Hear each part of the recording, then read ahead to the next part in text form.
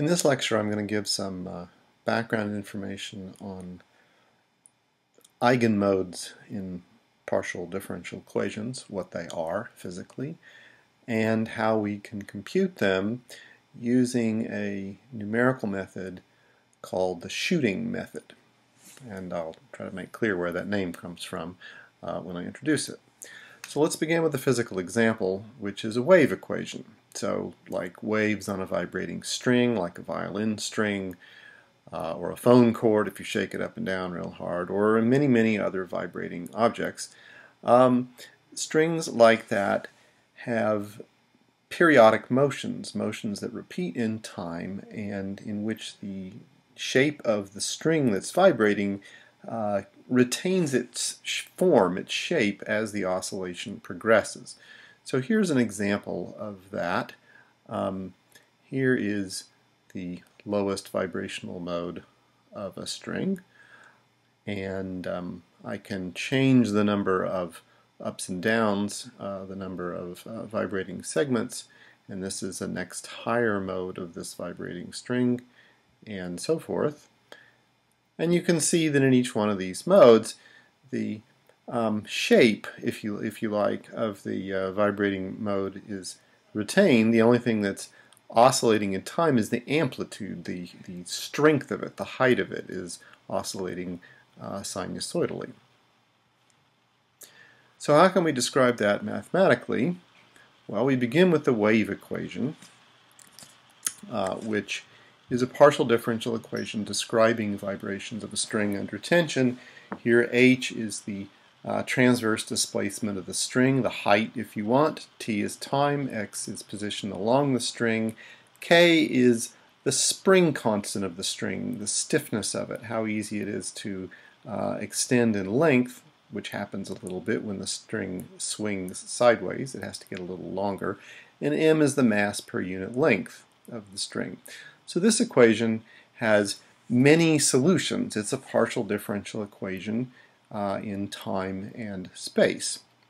To find these modes, these oscillating shapes that stay the same in time and vary periodically in time, we make a guess about the form of the solution. Instead of being a general function of two variables, we imagine that it is an oscillation in time, this cosine, times a shape which stays the same, which doesn't depend on time. This is a guess, okay? But it's a good guess.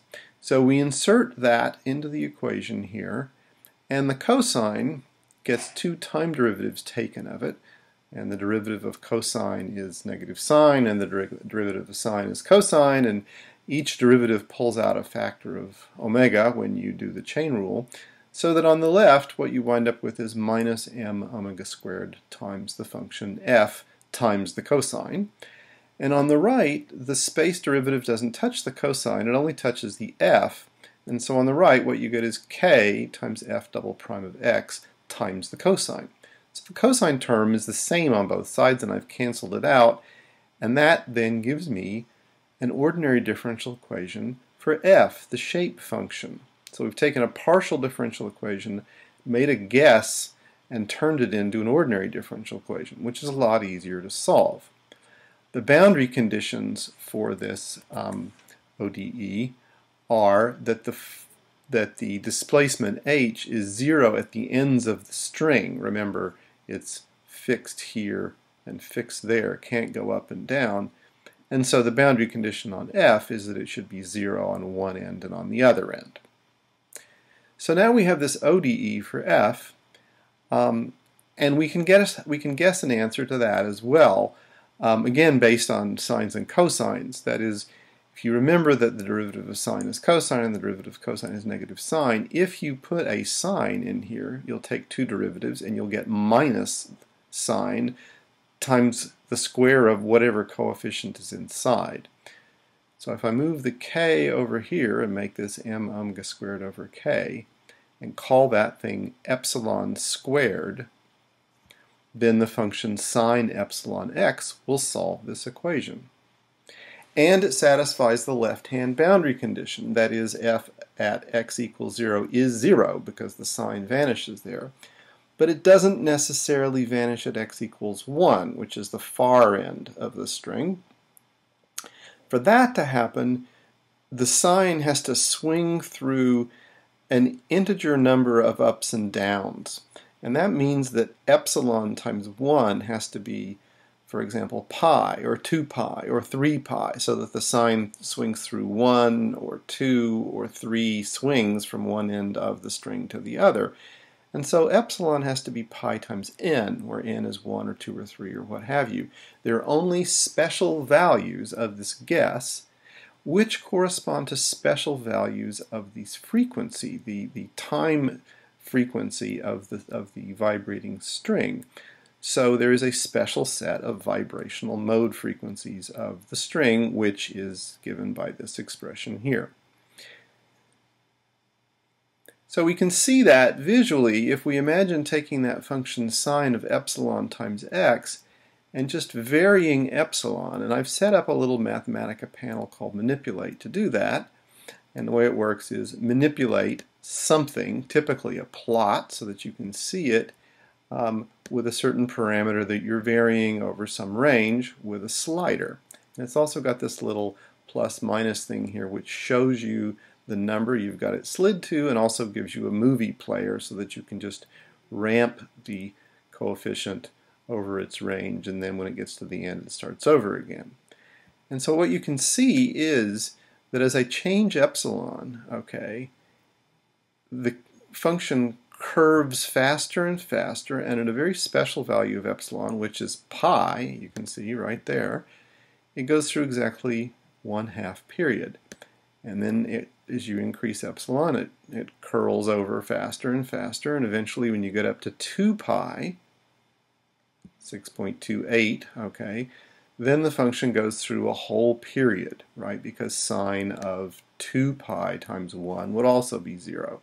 And likewise 3 pi, which is, 9 point something, the function vanishes again at the far end, and so there's this discrete set of values of epsilon for which the sine function satisfies the far boundary condition, where the string is supposed to not be moving up and down.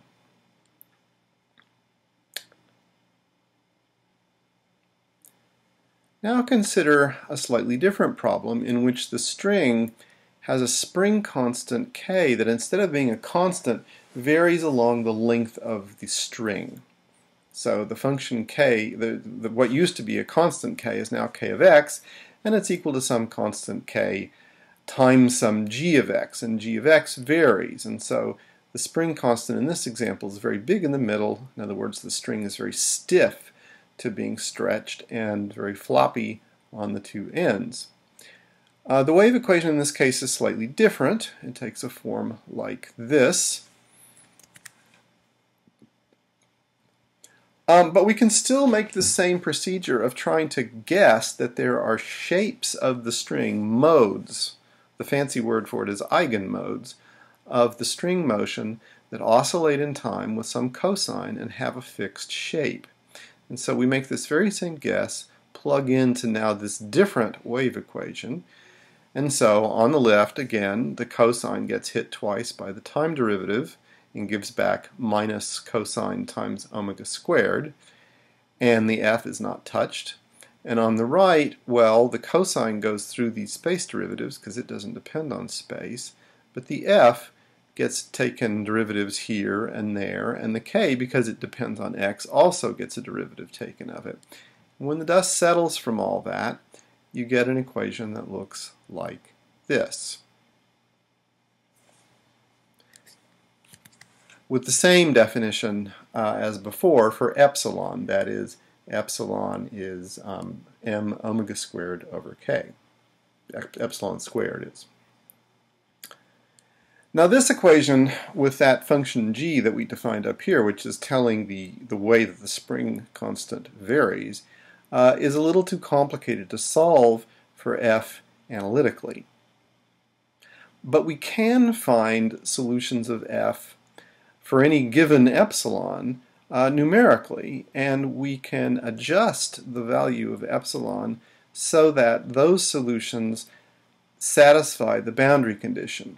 on the far end. And this is the shooting method. So the idea is we solve this, which should be a boundary value problem in which f is 0 on both ends. We solve it as an initial value problem where we take f of 0 equal to 0 on the left end, and also the first derivative equals to 1. That amounts to saying we're going to launch the f sort of like a cannon that you fire on one end, and what you want it to do is to land on the boundary condition on the far side. So to explore that, we set up another manipulate panel, and the way this one works is we solve the differential equation as an initial value problem. We save the solution in ants. We use that to make a plot of the function. Here I've just, instead of defining a function which is equal to that solution, I just take f of x and substitute by the answer right here. And you'll notice that I've defined answer to be the first and only solution of the ND solve. So this compactly gets the solution that is calculated numerically here, plots it as a function of x from 0 to 1, and then that whole thing is the thing that is being manipulated by manipulate, and here is the instructions to manipulate saying, please make me a slider for epsilon that goes from 0 to 10. Okay, so how does that work? Well, just fine.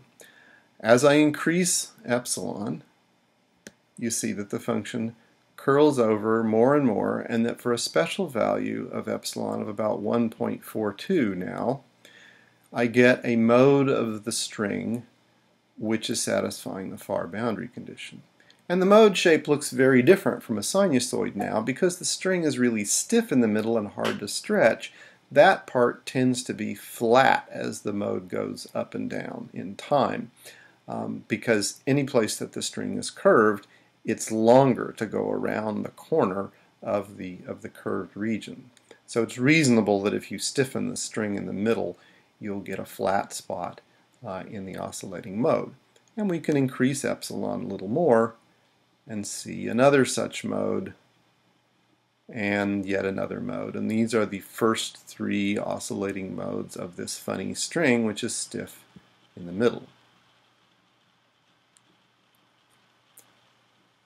Now, if we want to know a little more precisely what the value of epsilon is that satisfies the boundary condition, than just trying to tune the slider so that that line hits over on the far end at 0, we can use find root.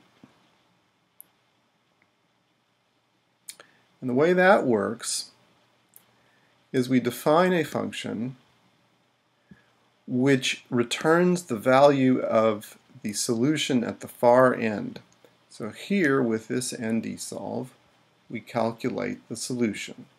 Here we substitute f of 1 by that solution, and what that will do is return the value of the function not just anywhere, but at the far end. And the whole thing is a function of epsilon, which is sitting here as a parameter inside of the numerical solution of the differential equation. So this function fn then is a function of epsilon, which returns the value at the far end. Now I've defined this function in a funny way with this little thing that says numeric q here with a question mark. And what that does is a little bit technical, but basically it's an instruction to Mathematica that this function should be regarded as kind of a black box, as having only numerical arguments, and that Mathematica shouldn't try to do things like take derivatives of this function or things like that. And that turns out to be important for using it in conjunction with find root. So I've got my function g defined above. I've got my I have my numerical solution written out here. I can define this function now. I can test evaluating it, and I get a sensibly behaving function. And now from my slider example up here, I know that the first eigenmode has an epsilon of about 1.4, And so I can make that as an initial guess here. And then it polishes up and gives me a very nice, precise value for epsilon. Another example of a physical situation in which a function keeps its shape as it evolves in time arises in the study of time-dependent heat flow. So imagine that you have a rod, initially hot, and clamped between two heat sinks and insulated along its length. And so what happens is the rod is initially uniformly hot in the middle, and then heat will flow out of the rod into the cold heat sinks. And so you might expect that heat will flow out more quickly from the ends, and so the temperature will drop more quickly on the ends and more slowly in the middle. It turns out this problem is one that can be solved analytically, and you'll see this solution in heat transfer class if you haven't seen it yet. And I have built a little manipulate panel to explore how the temperature evolves in time as this rod cools from the ends. And what I'm manipulating is a plot of this exact solution written as a sum, which is beyond what I want to tell you about right now. So the manipulate panel manipulates the time in the plot from basically 0 up to 2. And so if I slide the slider, you can see how the rod indeed does cool quite quickly at the ends. The temperature drops rapidly there, or slowly in the middle.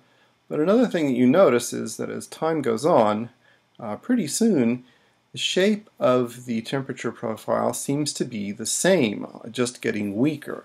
It's, in fact, looks like a sinusoid. It looks like 1/2 of a sine wiggle, and it keeps dropping and dropping and dropping and keeps going down. So we'd like to see analytically how that happens. Here is the heat transfer equation. C sub V is the heat capacity of the rod per unit length. This is the time derivative of the local temperature along the rod. Kt is the heat transfer coefficient, and this is the second derivative of the temperature along the rod with respect to space. So this looks a lot like the wave equation, except that you don't have two time derivatives over here. And what we're seeing in the little movie, if you like, is what looks like maybe it's an exponential decay of the profile after a while. So to understand analytically how that comes about, we look at the heat transfer equation and make a guess similar to what we did in the case of the wave equation, that perhaps the solution can be thought of as a shape that doesn't vary in time except for decaying in amplitude exponentially, because that decay there looked maybe like it was exponential. So if you plug this into the heat transfer equation, on the left, the time derivative hits the e to the minus alpha t and pulls down a factor of alpha, but doesn't touch the f. And on the right, the space derivatives hit the f, but they don't touch the decaying amplitude factor. So on both sides, you have an e to the minus alpha t, which I've canceled out here. And on the left, you have a minus alpha from that time derivative times the f. And on the right, the f gets two space derivatives taken of it, so you get a form like that, which is very similar to what we got when we analyzed the wave equation for shape of waves on a string. We got basically an equation like this with just some of the names changed. If you pull kappa t over here and define that to be epsilon squared, in fact, it's exactly the equation we got for the eigenmodes of a string. And that motivates a guess, just as before, of sine epsilon x for the very same reason, because it's the same equation. Again, the boundary conditions here are that f is 0 on both sides, and this guess here only satisfies the left-hand boundary automatically, that is, sine of x equals 0 is 0 always, but on the right-hand side, only special values of epsilon will work. And those special values, as before, are pi times n, which means that each one of these characteristic shapes, of which the sine that we were looking at is only the lowest one, has their own exponential decay constant. In other words, once you know the epsilon, you know the alpha because of this relationship here. and the decay time for those different modes of shape of temperature, you might say, that preserve themselves as they decay, get faster decay as n goes up quite quickly, which is why only the lowest of those, n equals 1, the sign with only one wiggle on it, is the one that survives, this shape here.